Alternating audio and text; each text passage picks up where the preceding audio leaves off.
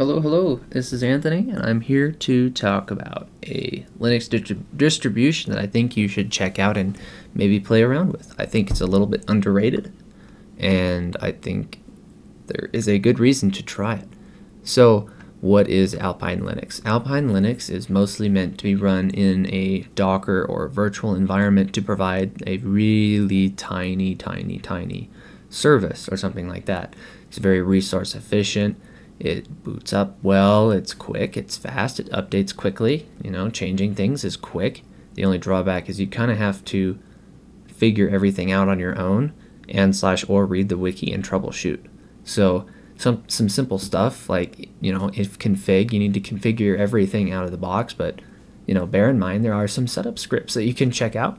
So if we go over to the wiki, we'll just pop this right open. But first what we want to do is we want to download it. And we're going to want the x86 64-bit. Most likely we're going to be doing this on QEMU/KVM, which is through Virt Manager. It's through that whole virtualization stack.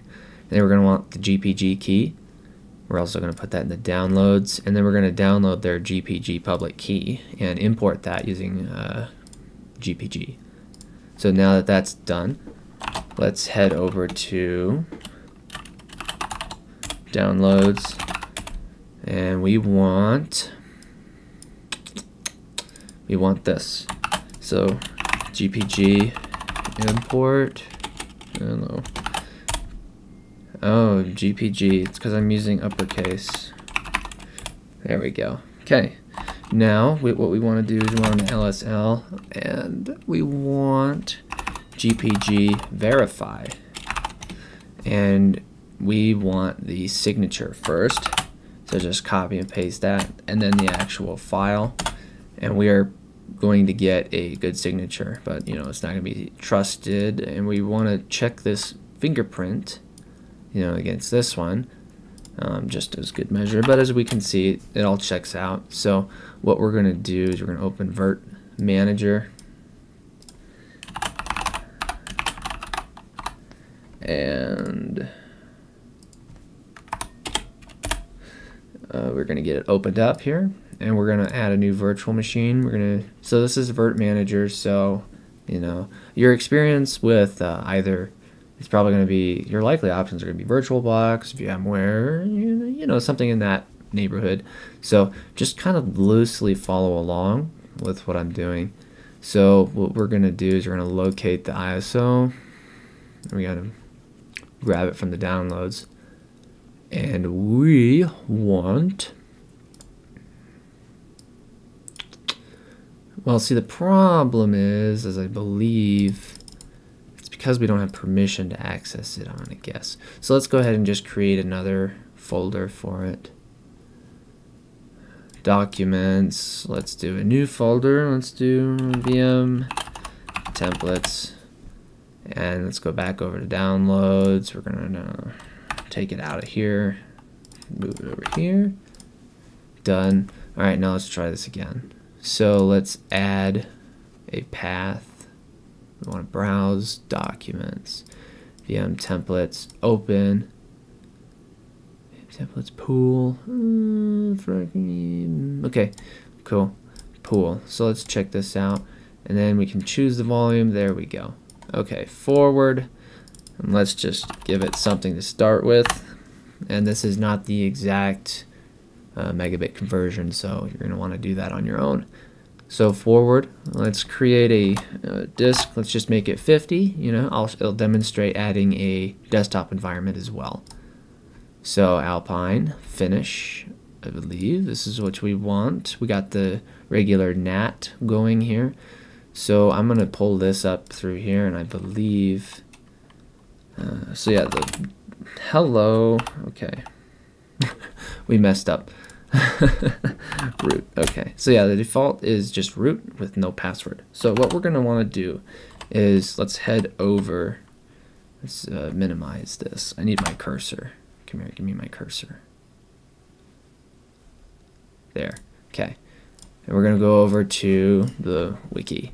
So we're going to click installation, and we are going to scroll down, and we are going to do setup-alpine. So let's do that real quick. So it's a script that is just baked in by default. It's very handy. Please use it, unless you want to go through the pain of doing it yourself. And we're just going to hit enter through a lot of this. We'll be fine with localhost, ETH0, DHCP. Do you want? Nope, I don't. Let's just use DHCP and our NAT connection to the virtual interface. And for the password, of course, don't use password. Please, not good. And for time zones, you can use question mark. And for me, it's going to be US. You can do it again. You need mountain. And a proxy. Nah, we're good. We don't need a proxy. And it's choosing the fastest mirror for us by default. We can do refresh, etc. But let's just choose one. Do we want to set up another user for this? Let's just say no. Doesn't really matter. Open SSH. We want to prohibit the password. Do you want to enter an SSH key? No, not really, because this isn't a server. We're going to set this up as a desktop just to show you how far you can go with this, because you can take this very far. There's just some limitations. I'll explain them. So which disk do we want to use? Well, we want to use our virtual disk, or if we were doing this on hardware, we would do it on our hardware disk, and it would come up as a hardware disk. And then how would you like to use it? So there's a ton of options. You can look through the wiki, but the default option, no encryption, just a boot for the kernel, a root partition for home directory and everything underneath it, and swap and things like that. We just want sys.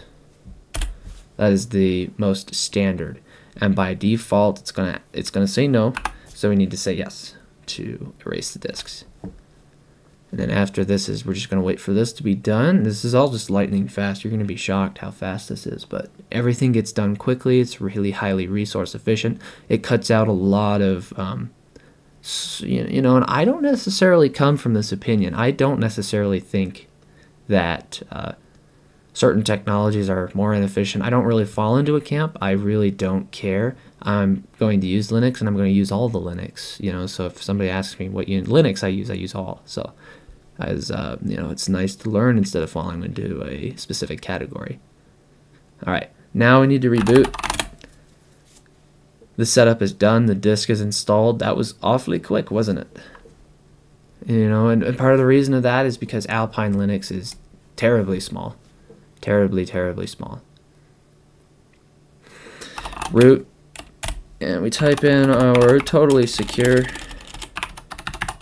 password. And the first thing we're going to want to do is APK update and APK upgrade. But you can combine this into one line, and I'll show you what that looks like.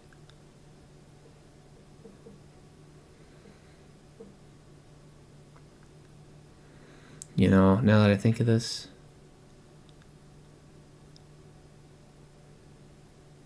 we're just going to do an APK update. Can we get to the internet? Let me just make sure. Something seems fishy.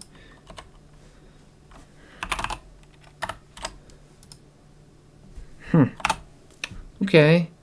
Well, clearly something didn't get set up as I intended. So, you know what? I think I know what it is. I'm going to guess it is our... then let's check the settings here. I didn't think we would run into issues, but, you never know. So, edit connection details, virtual networks. It's active, so what's going on? What is going on here?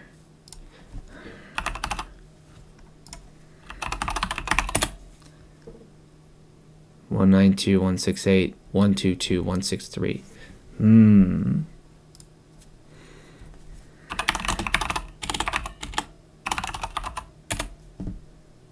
Okay. Google's working. So why are we running into issues with this?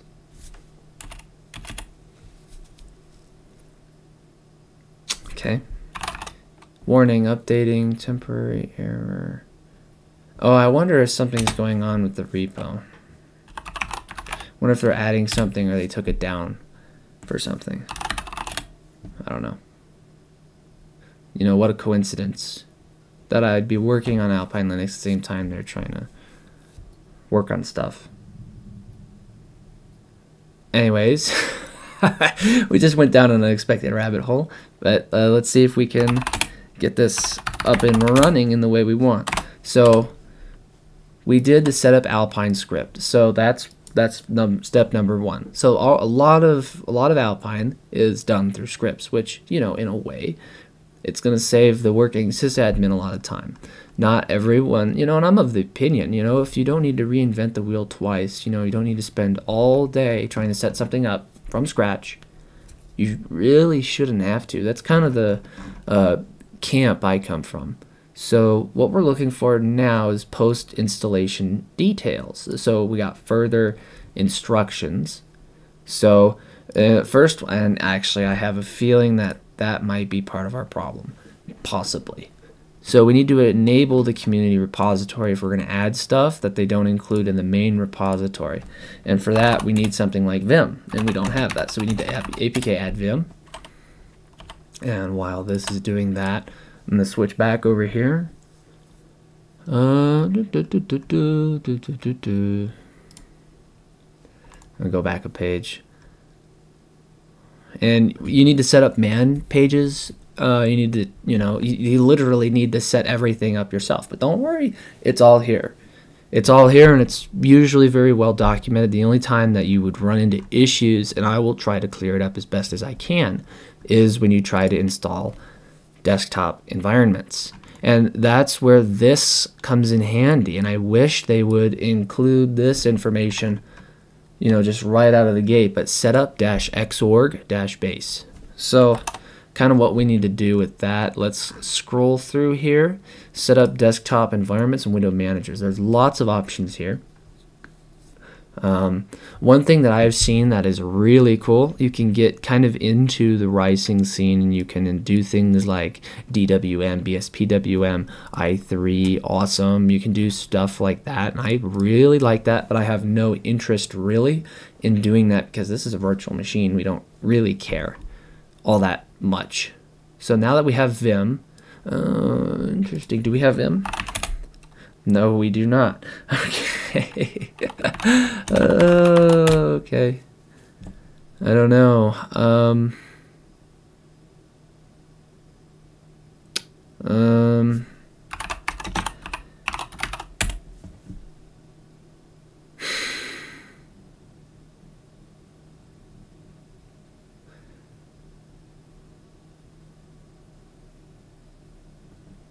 Two errors. So clearly something's going on.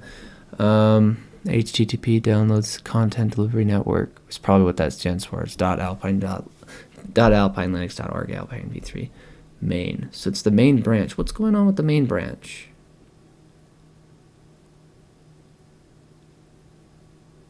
Huh. I don't know.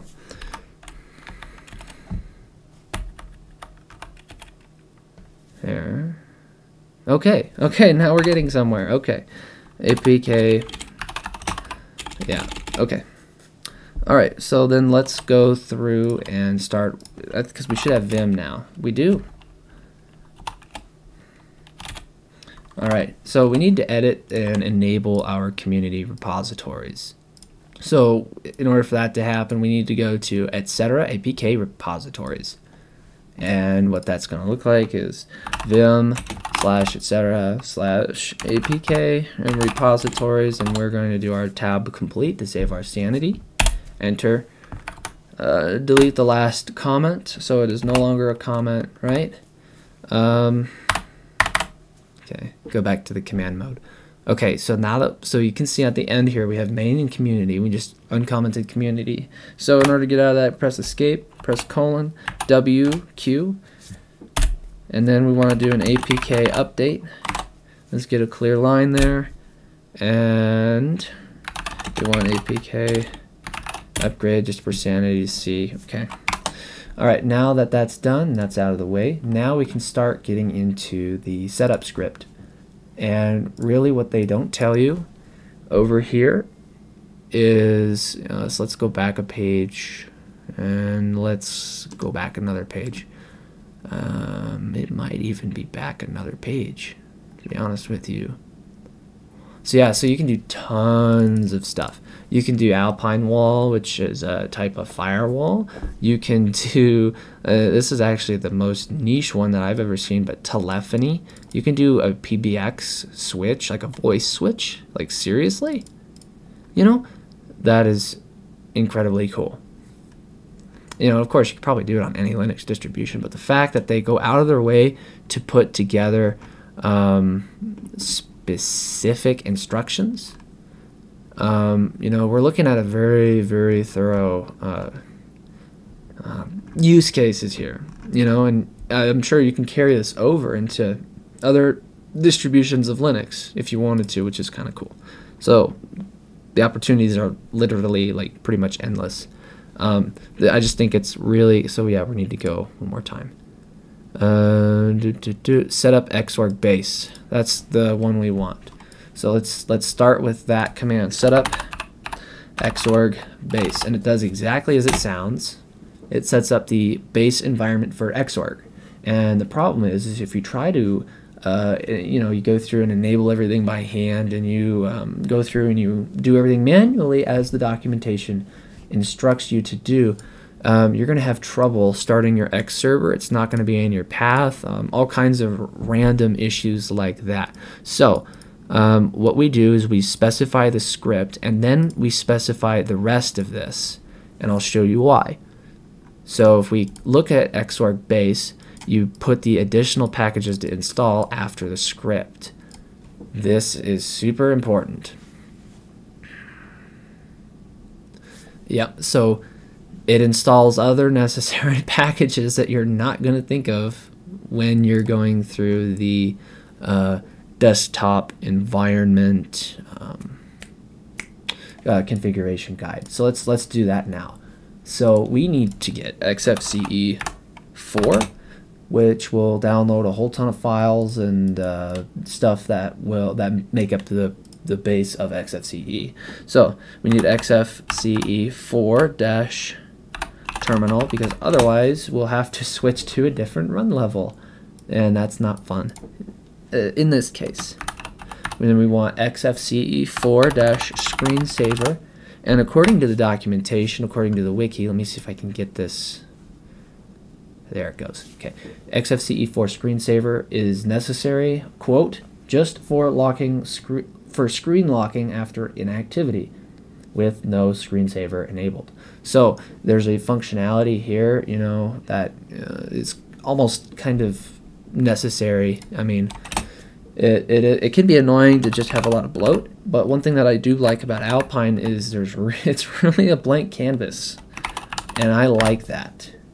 But it's more of an enterprise blank canvas, whereas Arch Linux is more in the realm of a hobbyist blank canvas. You know, I mean, they build this thing pretty much for the environment. Although I will preface, it does say non-commercial on the front page, so you really need to take that, you know, kind of at your own risk. And as you can see, it's enabling, when we run this, it's enabling the community repositories, but we've already done that.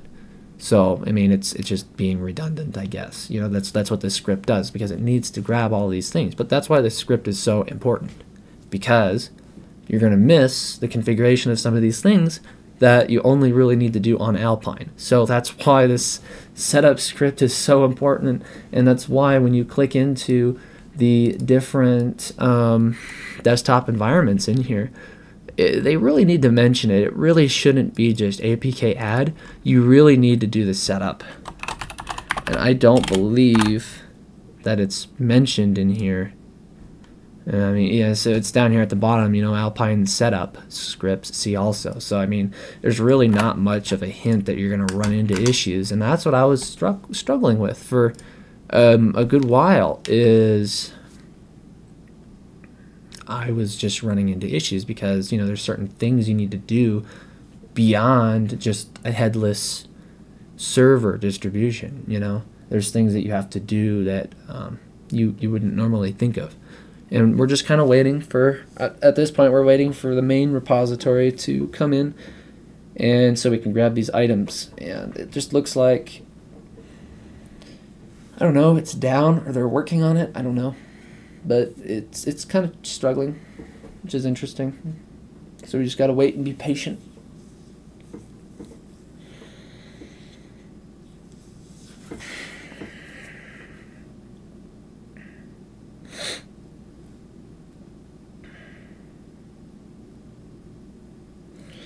And you may even want to go as far. There's instructions in here for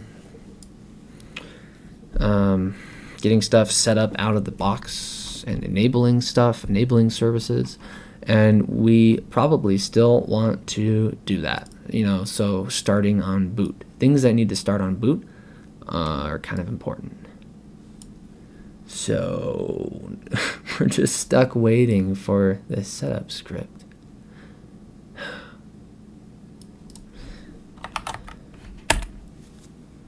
Seriously? There it goes. Okay. I don't know what that was about, but whatever. All right.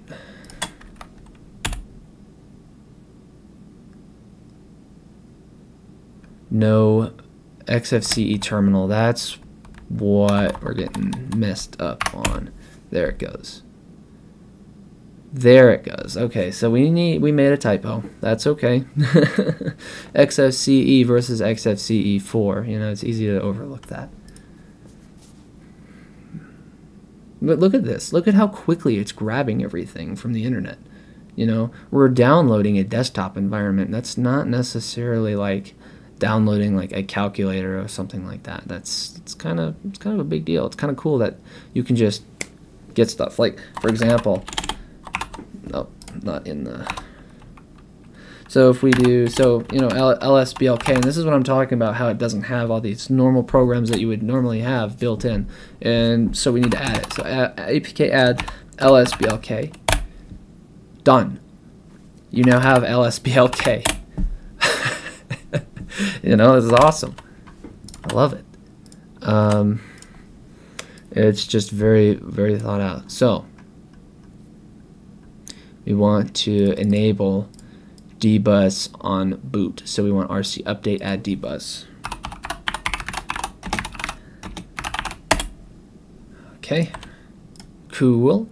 Enabling udev. So we want to set up -devd udev. And then let me make sure that syntax makes sense. Set up devd udev. Yep. Okay, that's that. Some other housekeeping items. We want to, if the package has been installed per the instructions above, the LightDM display manager may be started to log in with your new user. Yes. Once after correct operation is verified, LightDM can be enabled to start up during boot. So that's what we're going to do next. At this point, we can do start X, which will start the X server, and boom, here we are. So that's fine. Remove Power Manager because we're not running on a laptop. That's why it's not working. So now we're not going to worry about changing anything. We're going to finish setting it up. So we want rc update add LightDM.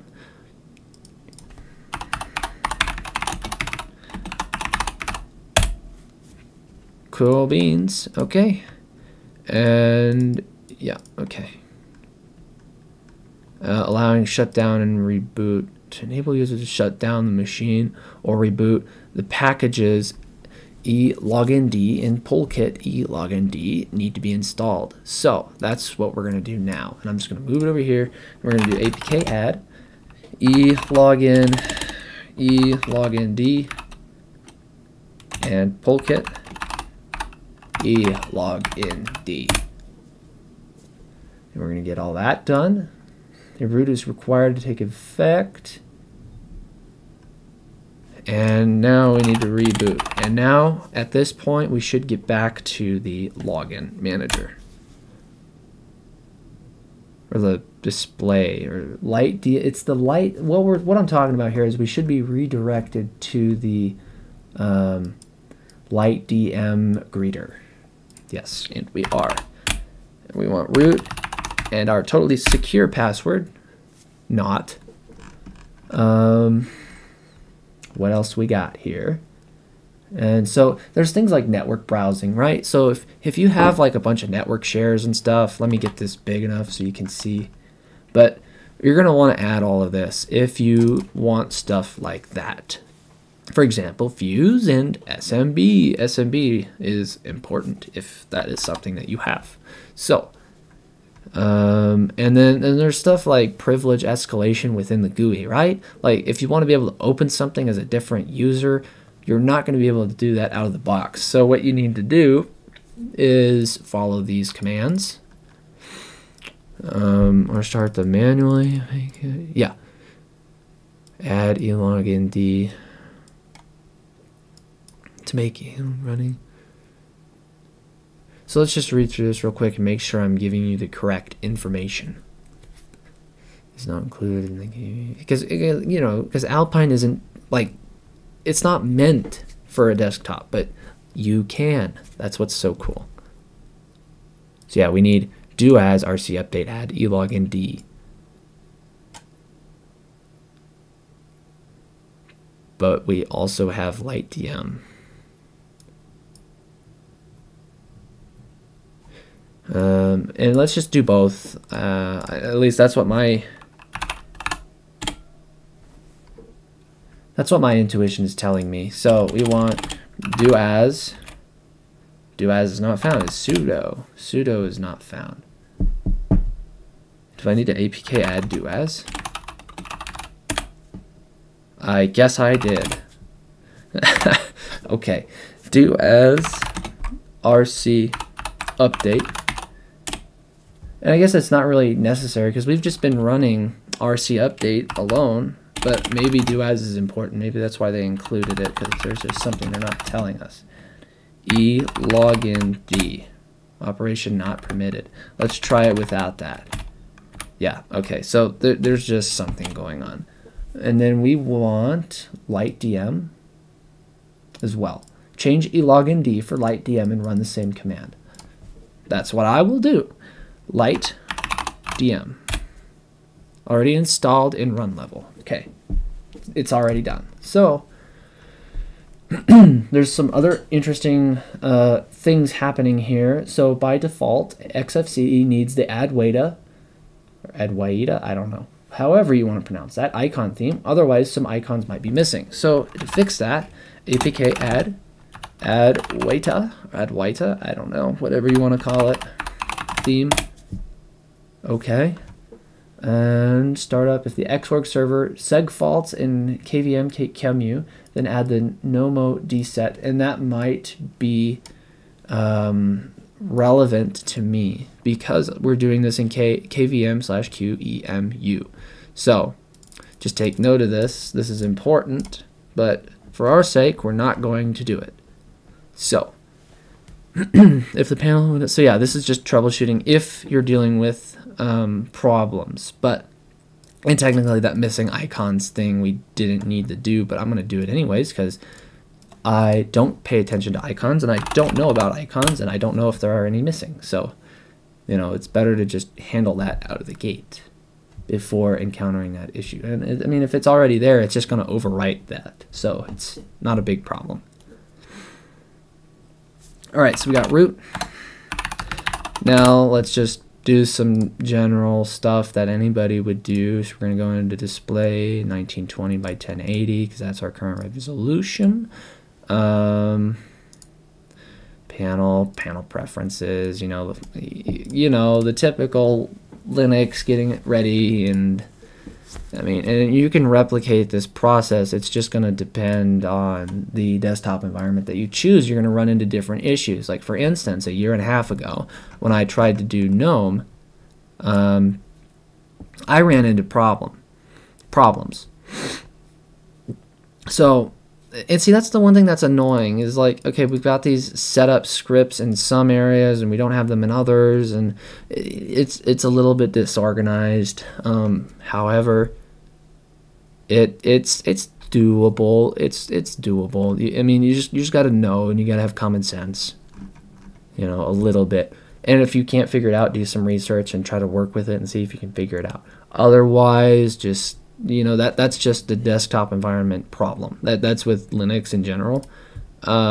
If you stick to basic projects that only use CLI, you're likely going to be fine. Don't worry about it. Just know what you're getting yourself into, basically. So yeah, that's pretty much it. There's not really a whole ton of stuff to look at. I mean, it's basic Linux. And this is why you should set up another account, another user account that's added to the wheel group and can do as or sudo or whatever you end up choosing. Otherwise, you'll get this error or warning, rather.